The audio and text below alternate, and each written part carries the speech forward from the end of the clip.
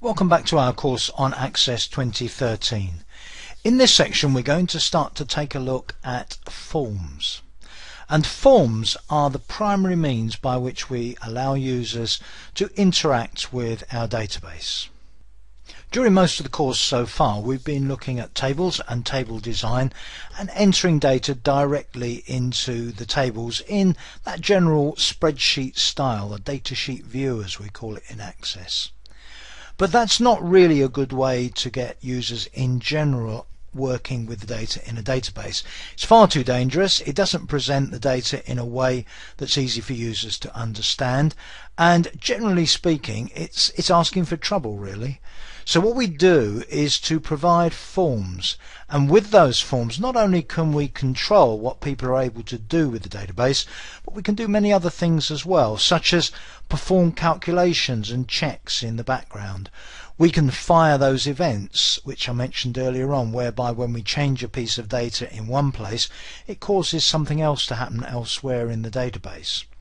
So forms are a great way of both protecting the database and, perhaps more importantly, helping users to get the best out of the use of the database. Now, as we'll see, there are a few ways of creating forms in Access 2013, and I want to start with a very simple case.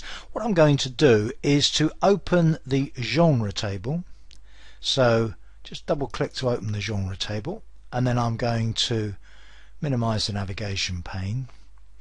Then I'm going to the Create tab, and then there's a Forms group. Now in the Forms group there are really four ways, or four main ways I should say, of creating a form. There is this button, Form, where you create a form that lets you enter information for one record at a time. There's Form Design, which gives you a blank form and then lets you lay out the form in exactly the way that you want by adding controls to the form in exactly the positions you want. This one, Blank Form, which creates a form with no controls or formatting whatsoever and lets you start literally from scratch. And then there's also a form wizard, and we'll look at the form wizard a little bit later on. That's a very helpful way of creating forms, but given that the way it does things may not quite agree with the way you like to do things, sometimes the form wizard, although it looks as though it's going to save you time, can actually take you longer to create forms. And this is probably particularly the case when you've been using Access for a while and created quite a few forms. Now the other one there, the navigation form, is very often a feature that you'll use as what I would call the front end to the database. It's the way that you control, in the broadest sense, what users are able to do in your database, and we'll be looking at a navigation form much later on in the course. Now the drop down here with More Forms gives us access to modal dialogues, split forms, etc. And we'll come back to a couple of those later on as well. The first thing I want to demonstrate is the Form Wizard. So in the Forms group I'm going to click on Form Wizard. It's actually a sequence of dialogues. Given the table that is selected, which is the genre table at the moment, there is only one available field. All of the available fields are here, but there is only that one genre. So I choose the available field or fields that I want on my form and click on the arrow there, and that becomes one of the selected fields that will appear on this form. Having chosen the fields that I want, in this case there is only one, I click on Next, and then I'm given a choice of 4 layouts for a form. Now datasheet layout, the third one, is pretty much the same as a datasheet. You can try that yourself, but it doesn't really help us very much. There are some situations where it's useful, as we'll see later on. But the one I want to demonstrate first is a very straightforward form. It's tabular form. And what happens in a tabular form is that we have a table with the fields that we've chosen across the page. So the first field is one column, the second field is another column, and so on. So having chosen tabular layout, click on Next. Now we're asked to give our form a name. The prefix I use on form names is FRM, and I'm going to call this FRM genre tabular for the moment, just so we can remember what it is. Now when I click finish, I've got a choice here. I can either open the form to view or enter information, or I can modify the form's design. I'm going to open the form. Click on finish, and there is my form. Now it may not look very different from a datasheet, but it's actually really quite different. We have still one row per record, and the tabular, the tables in this case, there is only one column. The column is genre, and the genre we've got are action, adult, adventure, and so on. Now what the form wizard has done is to look at our table definitions and to decide how wide to make these fields. Now we changed the size of this field to 30 characters maximum, and it's pretty much allowing for 30 characters maximum. Clearly, looking at the data that's there already, that field is probably a bit too wide, but never mind. If I wanted to change any of the data in this using this form, I could literally just click in a field and delete, type, whatever I want to do. I get the familiar pen symbol in the left there, the little icon that tells me I'm changing that field, and I can either click undo or press escape if I want to undo any changes. And when I insert new records, they're always inserted at the end. I've even got a set of navigation controls down here, so if I want to go to new record, new blank record, click there, and I can add a new genre at the end, and that's where it will appear. Now that's a pretty straightforward form for updating genre, and you probably look at it and think, well, that's not really giving me anything over Datasheet View, and to some extent that's true. But at the moment I'm just trying to look at the overall features of forms. So let me close that form, and I'm going to close the genre table as well, and I'm going to open up the navigation pane again. And we've now got a new section in our navigation pane for forms. And don't forget, if we're interested in one particular type of object, we can collapse the list for another object like tables, and we're just concentrating on forms at the moment. Now with the form we've just created, I'm now going to go into Design View. I'm going to take a look at it in Design View, because in Design View it looks like a very different thing altogether.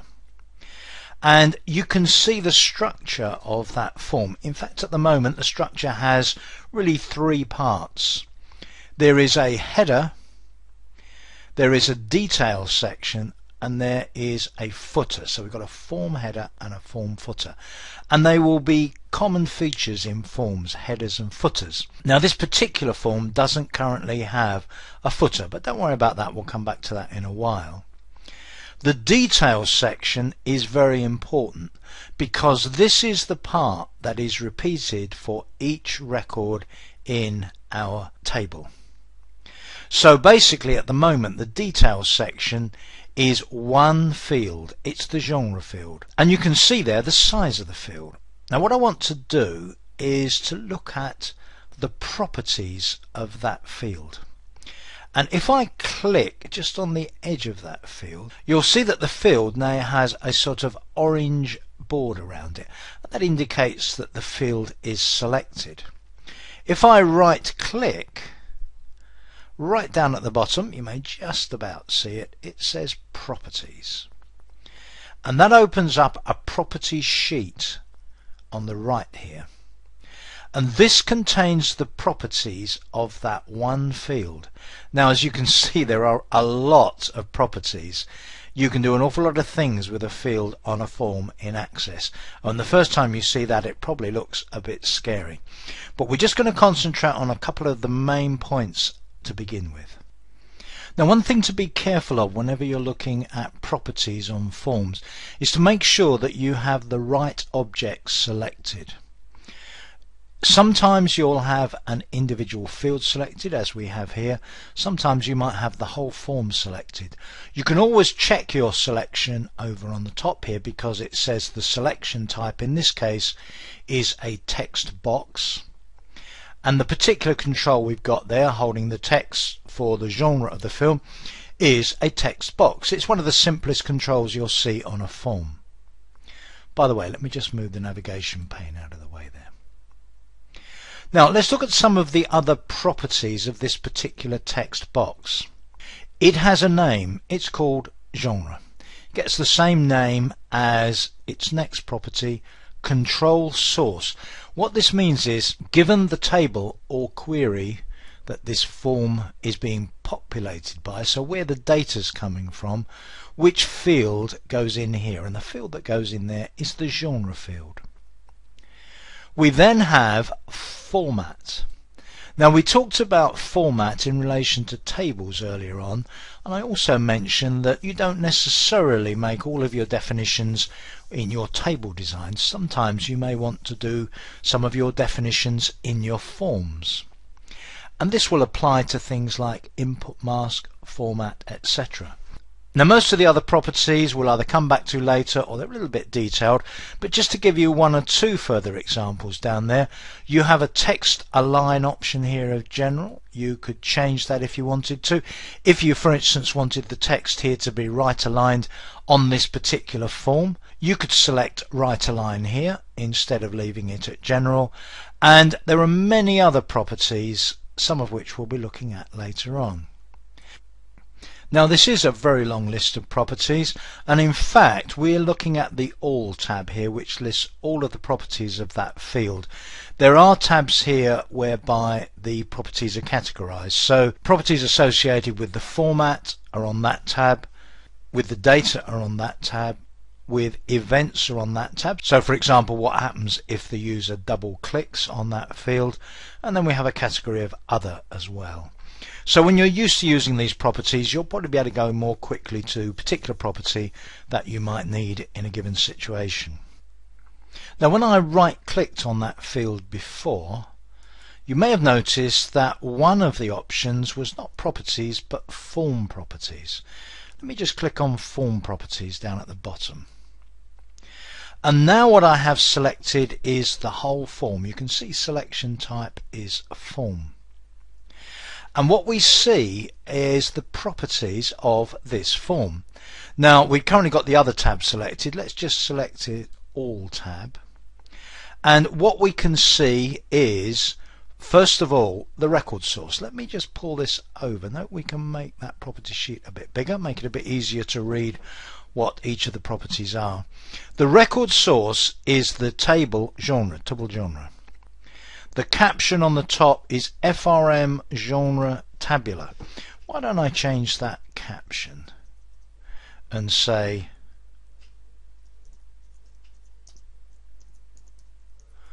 there, I think that's probably better. Is it a pop-up form? No. Is it modal? No. Now the significance of modal will become apparent when I talk about that a bit later on, but basically a modal form is one where you have to deal with it and click OK or cancel it before you can do anything else. That's rather oversimplifying, but that's the general principle. The default view if this form is continuous forms. That's very important. That's the thing that makes it work in the way that it did. Like a data sheet, if you like, you scroll through all of the records. That's because it's a continuous form.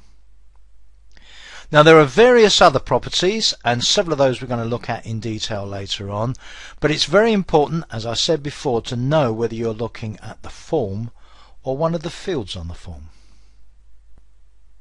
So let's close this property sheet. Let's close the form, saving changes, open up the navigation pane again, and let's just open our form again. You can see the revised caption at the top there, the one that I typed in. Don't worry too much about what's in the heading because we're going to tidy up the heading later on. But as you can see, the form works in the way that it did before, and the continuous form part of it is the bit that means that we scroll continuously through all the records in that particular table. In the next section we're going to look at another type of form, so please join me for that.